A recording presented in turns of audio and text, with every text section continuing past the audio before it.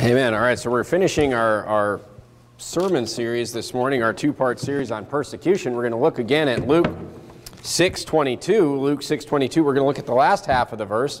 Let's read it together. In chapter 6 of Luke, look at verse 22. Blessed are ye when men shall hate you, and when they shall separate you from their company, and shall reproach you, and cast out your name as evil for the Son of Man's sake. So, of course, we talked last week about the first part of this, where, men shall hate you, and men shall separate you from their company. We talked about how, the context of this verse is Jesus talking to his disciples. Jesus is preparing the disciples here for what they're going to experience in their lives as a follower of Jesus. He's getting them ready. I mean, it wouldn't have been very good leadership of Jesus to just, be on this earth and teach these men to do what they were supposed to do and then leave and not tell them, what was going to be in front of them, what to expect coming from men that they were going to deal with. So we talked about how, we talked largely about separation last week, how men will separate from you. We talked about how, that really shouldn't be a big deal for us because as Jesus says here, men will want to separate from you. So it should be a mutual understanding where, we want to be separate. The Bible tells us that we should be separate from the world, but it says that men will want to separate you from their company. So that's one thing we looked at last week. Jesus is giving more advice here to the disciples. Don't forget who he's talking to is the context of Luke 6:22. But let's look at the last two things that he talks about in this verse where it says, and they shall reproach you and cast out your name as evil for the Son of Man's sake. And it's interesting that this is the last part of the verse because, once you separate, here's what you're going to find, is once you separate and you make that decision, because maybe you're deciding to get into this Christian life, or maybe you've just started getting into this Christian life, you may not see these things yet. But it's when you make those decisions to be separate and to change your life and to change the way that you do things and operate in a different way, that is when, all of a sudden, men will reproach you. And all of a sudden, they'll cast out your name as evil. Because people, as you start to make this move into this Christian life, people, may try to convince you otherwise. They may try to, talk to you about, hey, they may think it's just a fad or maybe a stage that you're going through. But as soon as they realize that this is not a stage you're going through, this is something that is going to be the life that you lead your family forward in, and you start to make these very visible moves and changes in your life, that's when they're going to turn.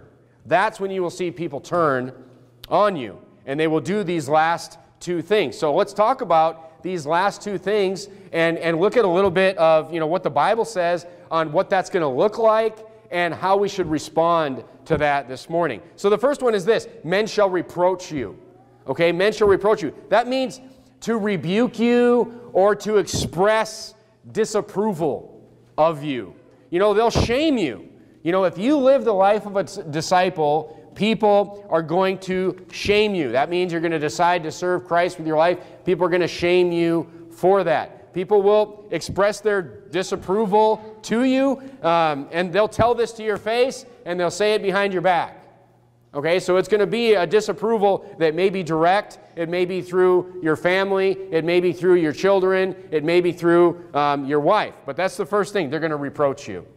And they're going to express disapproval to you. Turn to 1 Corinthians chapter 13.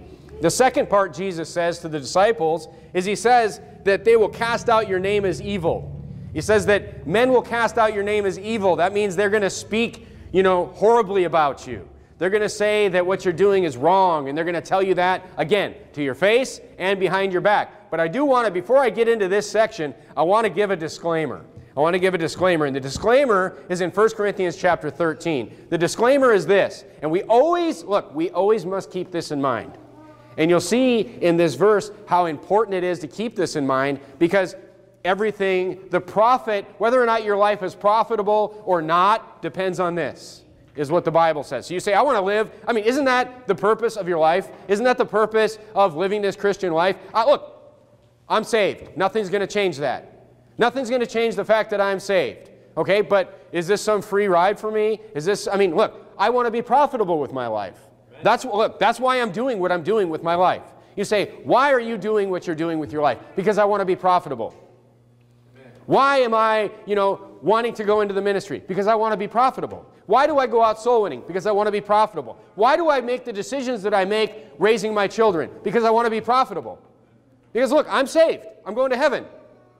I'm going to heaven. That's it. Nothing's ever going to change that. But what if I'm of no profit to my children? What if I'm of no profit to my wife? What if I have zero profit in my life? Look, it's all for nothing. If you have no profit in your life, it's all for nothing. So here's a disclaimer. Look at 1 Corinthians 13. Look at verse number 1. The Bible says, though I speak with tongues of men and of angels and have not charity, I am become as a sounding brass or a tinkling cymbal. It says, no matter what I say, if I say all these great things and I speak all these wonderful things from the Bible, I sound like an angel. I sound like a messenger of God. But I have not charity. It's for nothing. It's just vain babbling. Verse 2, and though I have a gift of prophecy and understand all mysteries and all knowledge, and though I have all faith so I could remove mountains and have not charity, I am nothing. If I'm this great man and I'm just filled with faith. I'm just filled with faith. I know everything that there is to know about the Bible. Idiot. See what I'm saying? But look, if I am filled with all knowledge, if I know the Bible backwards and forwards, I know the law of God, I have faith like no one you've ever seen, but I have not charity, it's nothing. Look at verse 3. This is a really bad one. And though I bestow all my goods to feed the poor. I mean, what was the rich young ruler's problem? He couldn't give away his riches. Though I'll give anything to everybody, no matter what. And though I give my body, I'll even give my life.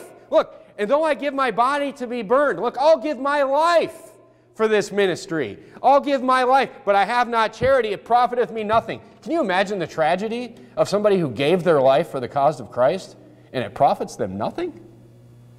So the point I'm trying to make is this, and this is why 1 Corinthians 13 is in the Bible, because if men speak evil of you because you have no charity, that's not what we're talking about today. If men speak evil of you because you understand all knowledge, and you're this prideful, arrogant jerk about it, it profits nothing. Even to the point where if you didn't have charity and you lost charity, you lost that love for the lost is an example of charity. You lost that charity in your life. Look, maybe many of us have made this mistake to a certain degree. When, we first got saved and we started learning what the Bible had to say and we started, listening to biblical preaching and we just got all this knowledge because, look, it doesn't take long to pass the average Joe on what they know about the Bible because people know nothing about the Bible. So you get saved and you get some knowledge and then you just want to correct everybody on everything. Look, people are just going to think that you're an arrogant, prideful, mean-spirited person. You can come off that way. And you could come off as pompous, disagreeing with people at every turn, becoming this argumentative person with unsaved people, maybe even saved people that just have no knowledge of the Bible.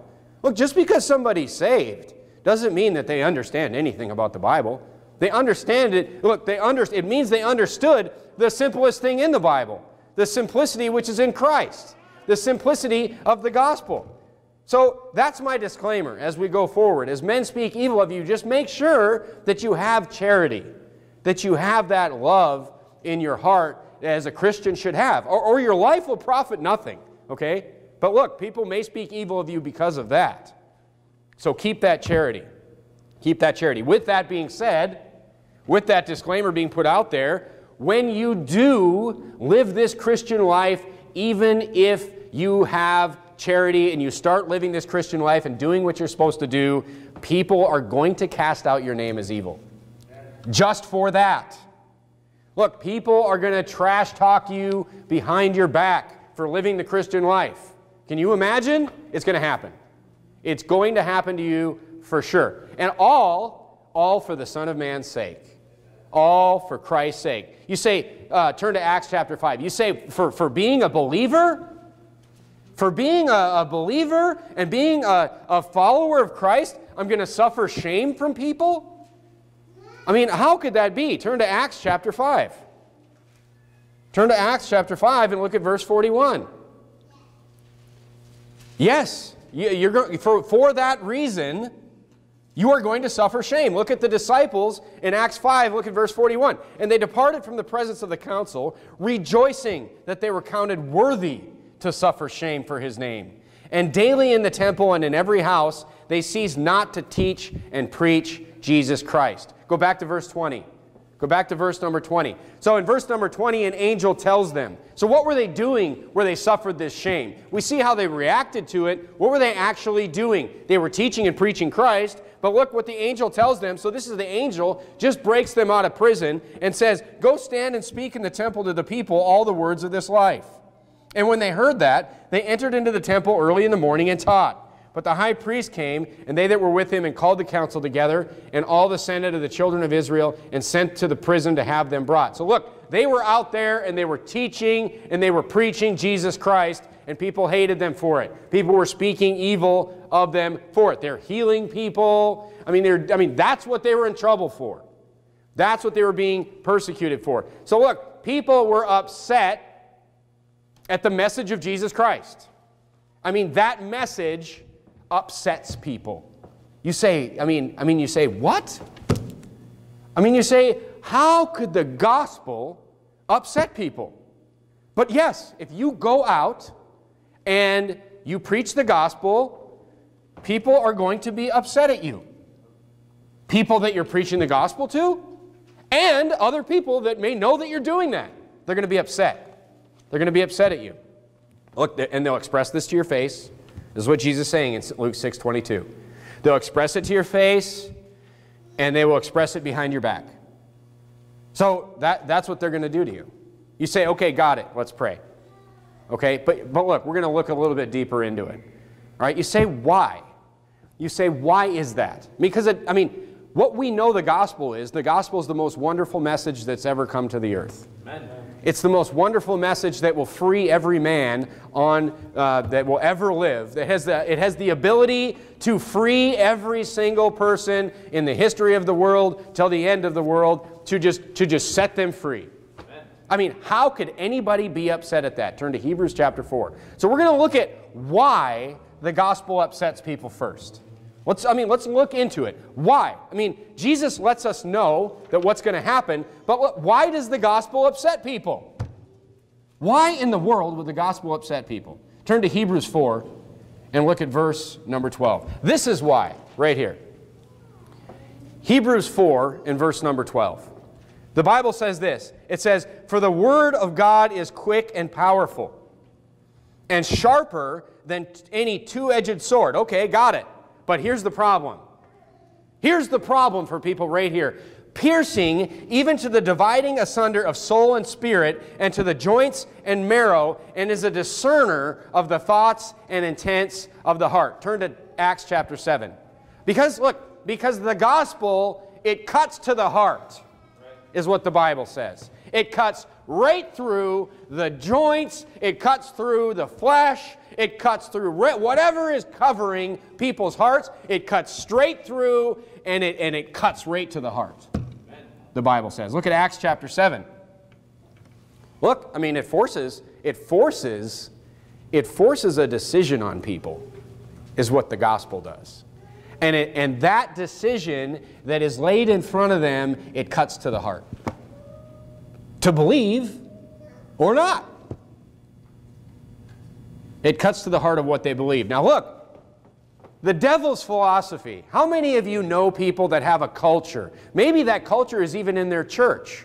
Let me just sidebar this thing for a second. But there was even a culture in the churches that I grew up in where just men in general, and I can only speak from a man's perspective, but men in general were very uncomfortable talking about spiritual things.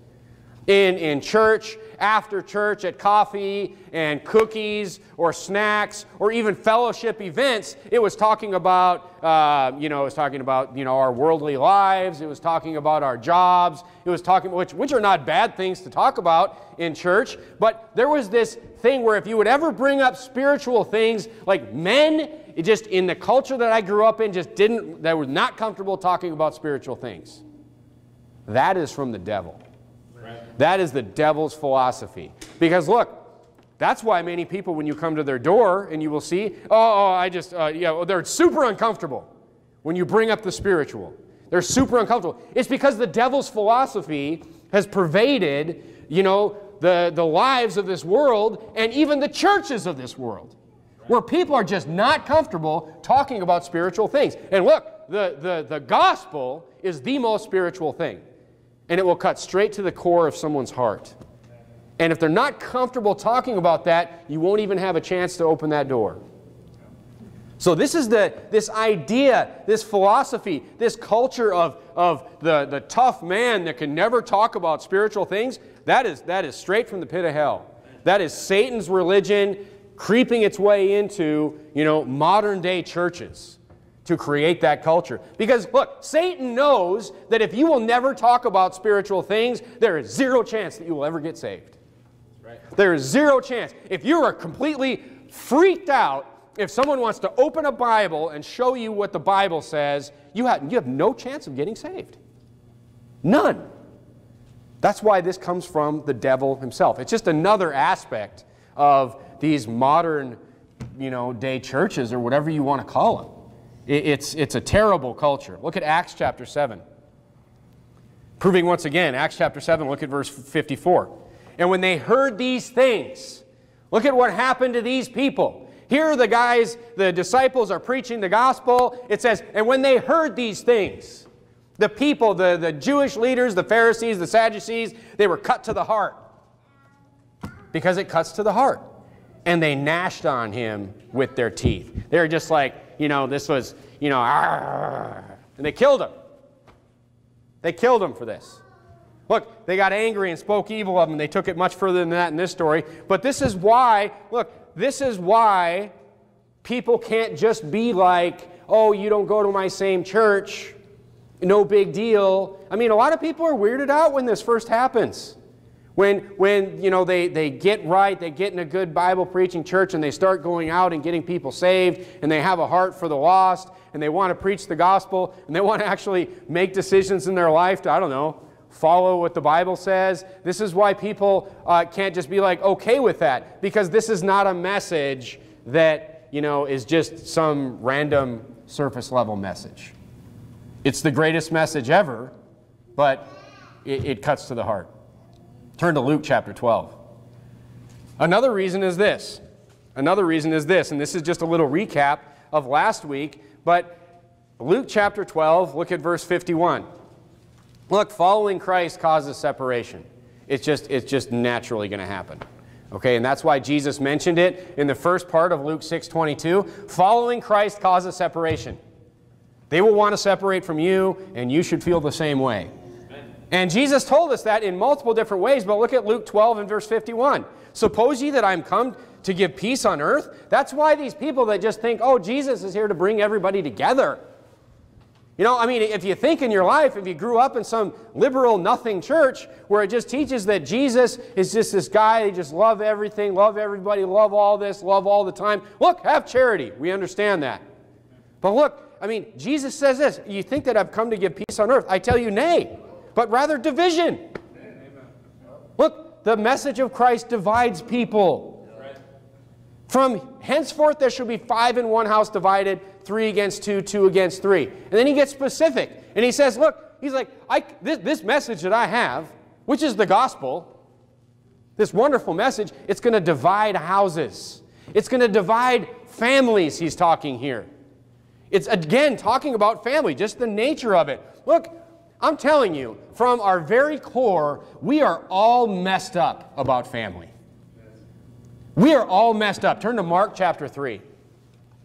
Turn to Mark chapter 3. This whole idea of blood relations, because we're related to people, look, we're messed up. We're messed up about it, I'm telling you. And when I say messed up, I mean we have our culture in us that is against what the Bible says when it comes to this type of thing. Look at Mark 3 and verse 31. Look at Mark 3 and verse 31. You say, well, but they're my family.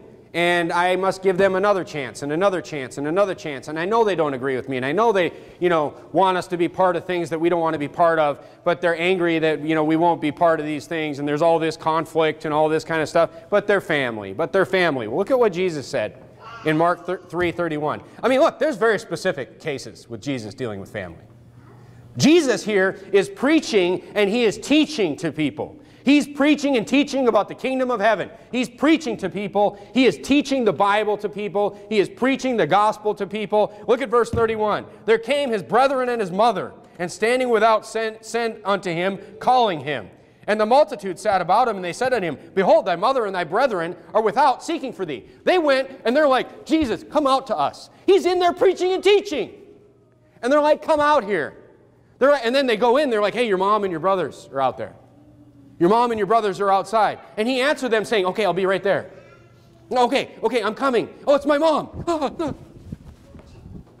Oh, it's my brothers. Everybody, burn in hell. See you later. Look what he said. He said, who is my mother or my brethren? And he looked round about on them which sat about him and said, Behold, my mother and my brethren. For whosoever shall do the will of God, the same as my brother and my sister and my mother. Amen.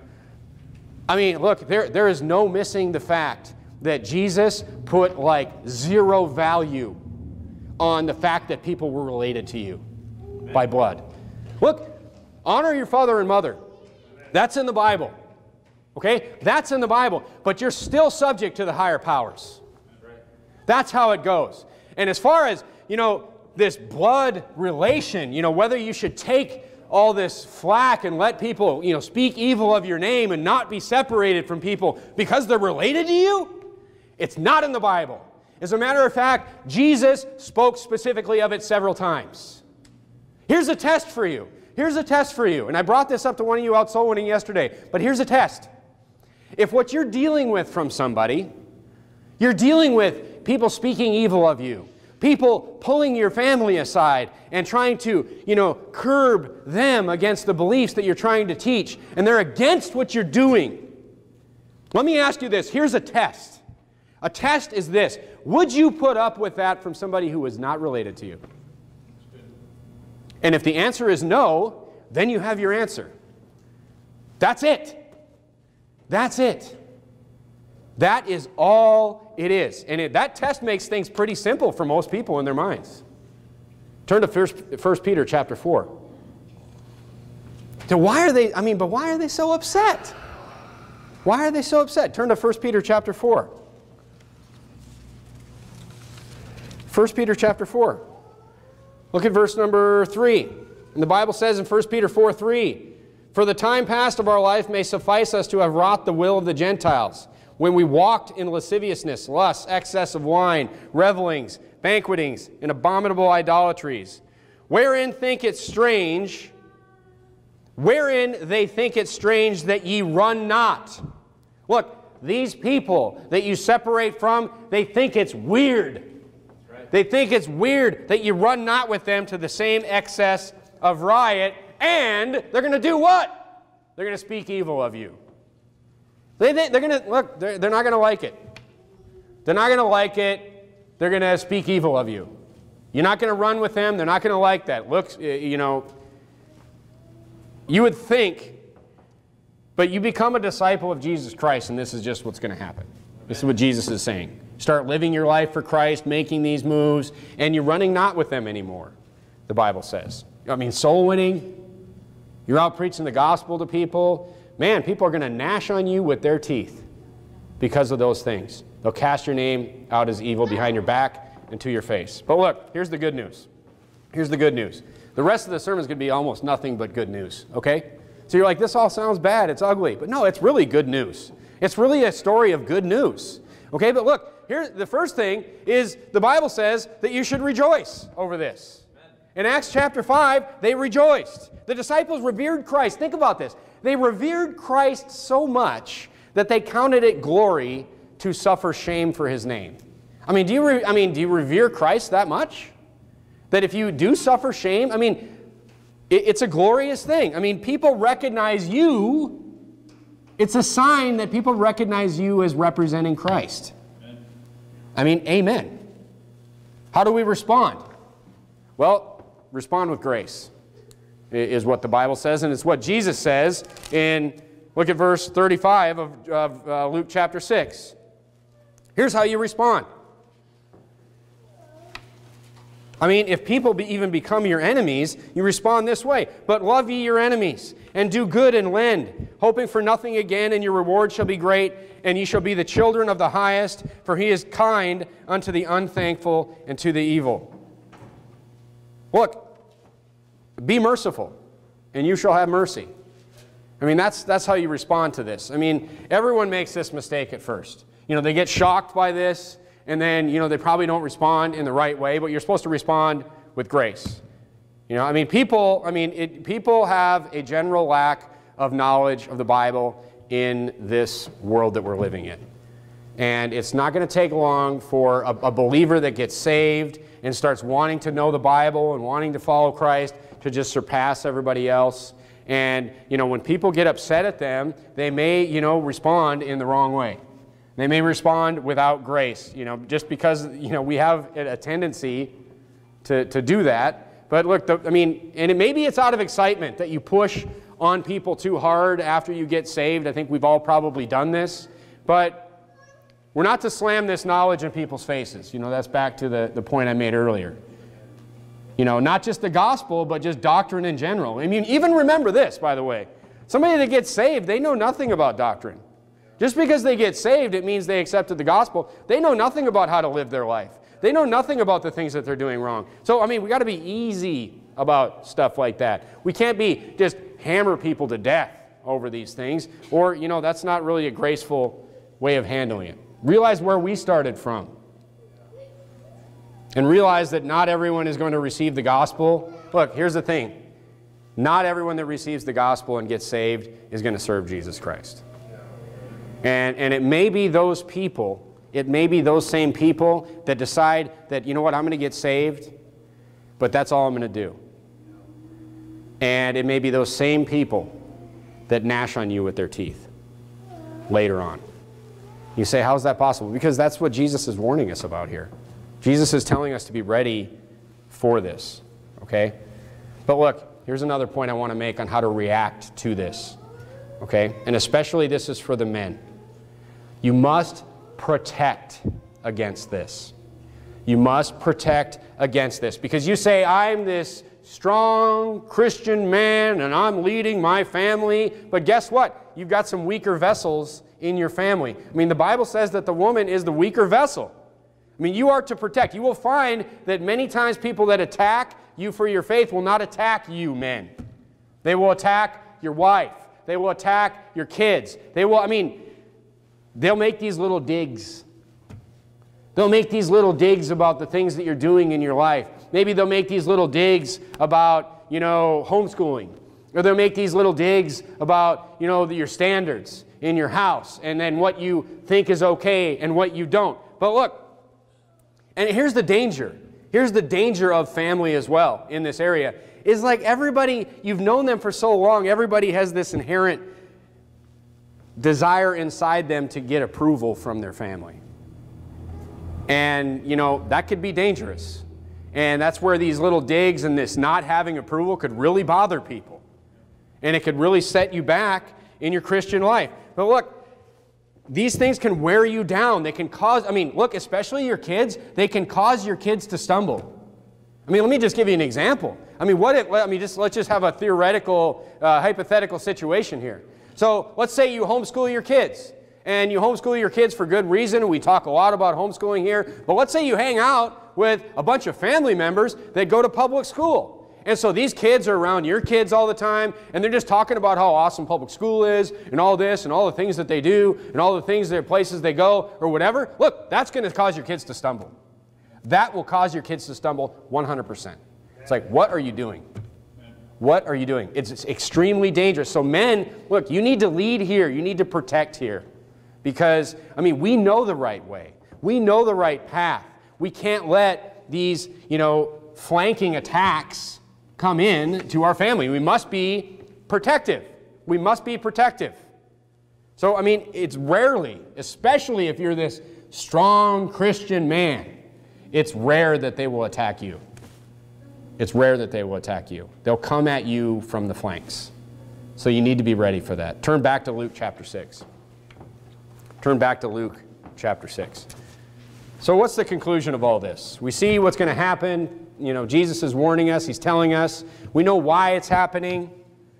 What's the conclusion to all this? I mean, how could we possibly get joy from this? I mean, this all sounds like it's no fun at all. Look at Luke chapter 6 and verse number 21.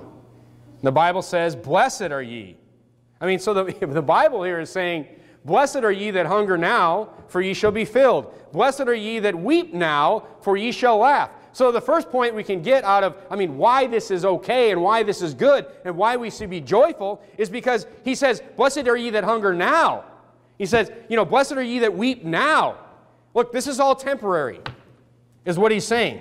First of all, the things that I've talked about in this two-part series, you know, this is more how to operate and the things to look for, but it's not, you know, like physical persecution or anything like that. You know, there's Christians being killed in this world now. Do you know that? I mean, there's Christians being killed, you know, in this world. In America, everything that we have is light affliction. If we don't handle these things that I'm talking about, don't get me wrong, if we don't handle these things correctly, the consequences will be severe. But, you know, it's light affliction compared to what some people are going through. I mean, we're talking about people hating you, people talking behind your back. I mean, at this point, I'm just like, whatever. I mean, who cares? Boo-hoo, right? I mean, but look, there exists modern-day persecution. I mean, you think about the Middle East. You think about, you know, that's what people don't realize about, you know, all, you know, you say these wars in the Middle East don't really matter. You know, a good example is in Iraq, for example. You know, just talking about Christian persecution. You know, we invaded Iraq, okay, you know, we didn't like Saddam Hussein, all this stuff. But do you know that in 2003, when the invasion happened, there was 1.4 million Christians living in Iraq? Look, I don't know what church they go to.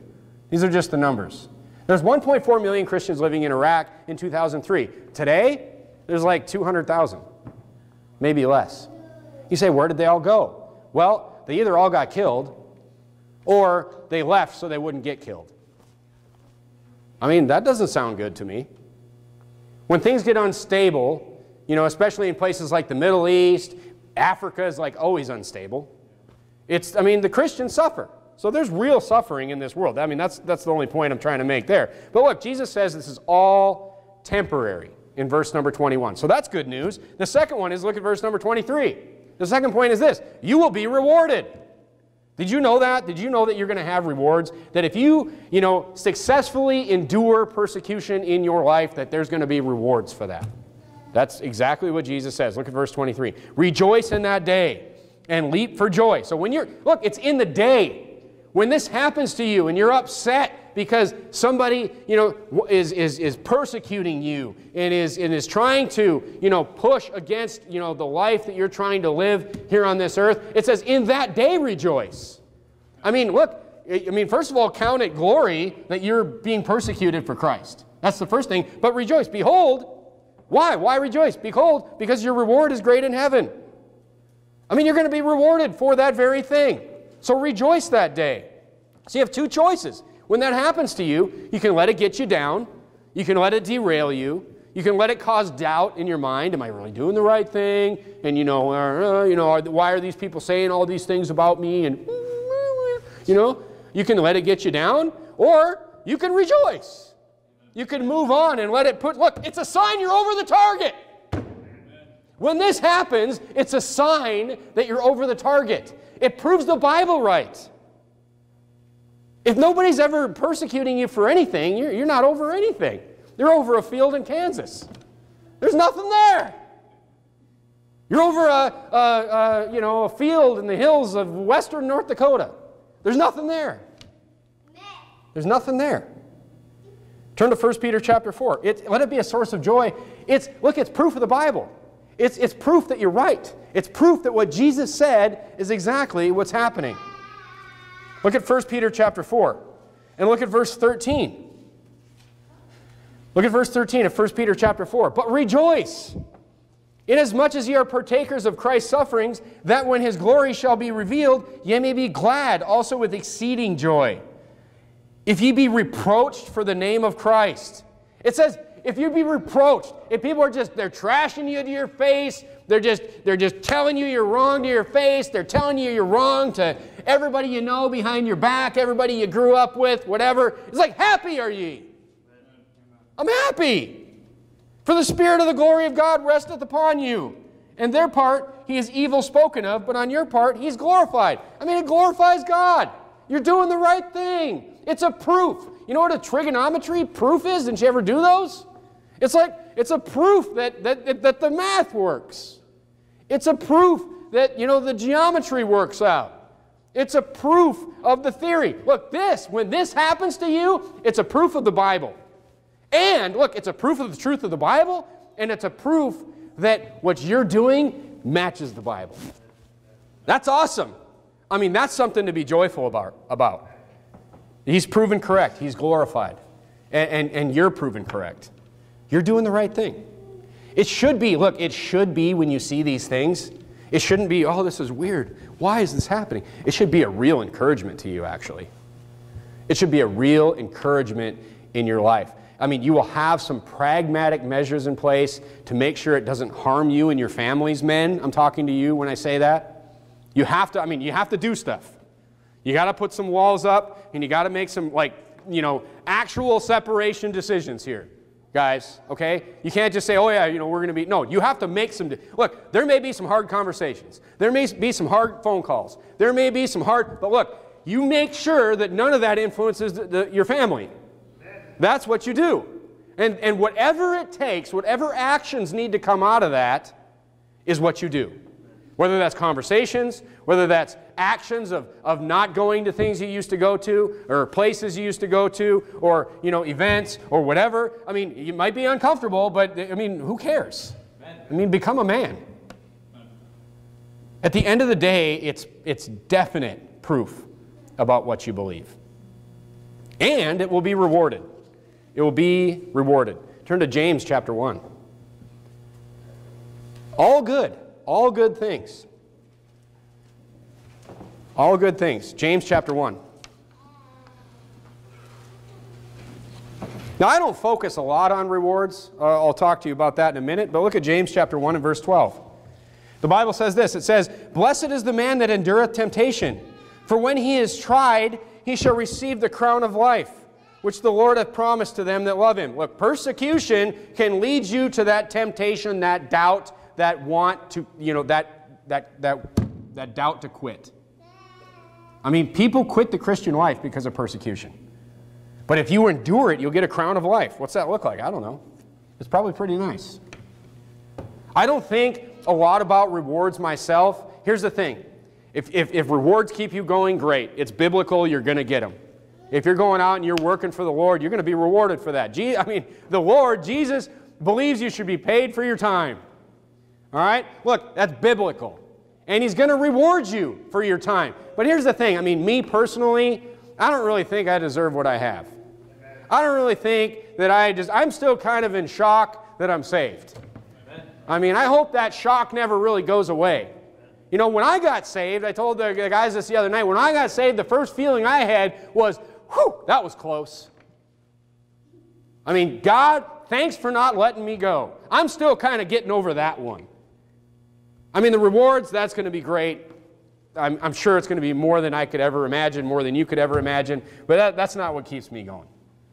And if it's here. Here it is. You're going to be rewarded for this. It's true. You'll be rewarded for your work here. So, at the end of the day, persecution is a good thing. Do you understand that? No matter what happens with persecution, more than even this Luke chapter 6 stuff, anything that happens, physical persecution, verbal persecution, whatever, it's a good thing. It proves the Bible right. You want to talk about history of Christians. You want to get Baptists fired up for the Lord, start persecuting them. You want to get them really fired up for the Lord, start killing them. That's when you see the greatest things happen. That's when you see the greatest things done in the Christian life. The greatest moves that men have made for the Lord are in times of heavy persecution. Think of the book of Acts. Think of what happened to every single one of these men after the book of Acts. And it's because, I mean, times of great persecution makes great exploits for the Lord. I mean, the two go together. Take no thought, in those times, take no thought for how you shall speak, the Bible says. You know, it says, it shall be given you in that hour what you shall speak. The greatest words that you will ever say in your life will be in times of persecution. And the greatest actions that we'll ever have, I mean, just think about this. Think about if things just go terribly bad against Christians, which, you know what, maybe they will. Think about if things go incredibly bad in this Christian life, but now you're trained, you know, you're ready to rejoice in persecution. Look, that will be your greatest moments. That's what the Bible says. In that moment will be your greatest, the Bible says. Persecution, be ready for it. It's real, it's coming, it's gonna happen to you if it hasn't already. But we rejoice in it. You know, we rejoice in it for all these reasons. Let's bow our heads and have a word of prayer.